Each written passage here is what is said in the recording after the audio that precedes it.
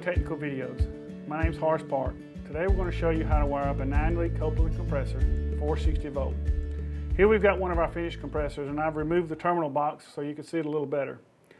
We have a goodie bag that comes with here, that comes with each compressor, that has all your jumper bars and your insulators and terminals. You're going to have a lot of parts left over, especially when you're wiring it 460 volt.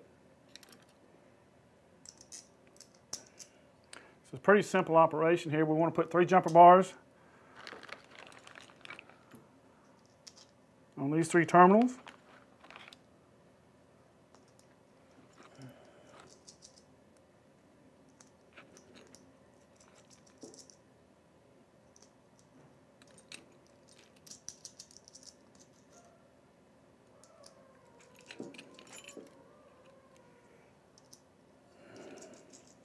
Main thing you always want to remember is try to use a new contactor, especially when your wiring run 460 volt. Contactors are relatively inexpensive because they don't draw very many amps.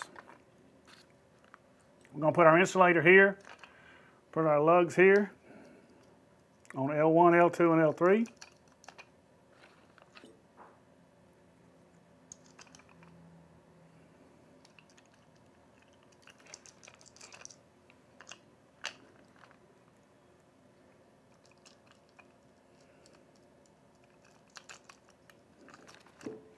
And we're tightening them all up. I'm going to use a nut driver. I don't recommend you using a nut driver. I recommend you using a ratchet wrench. Snug them all down.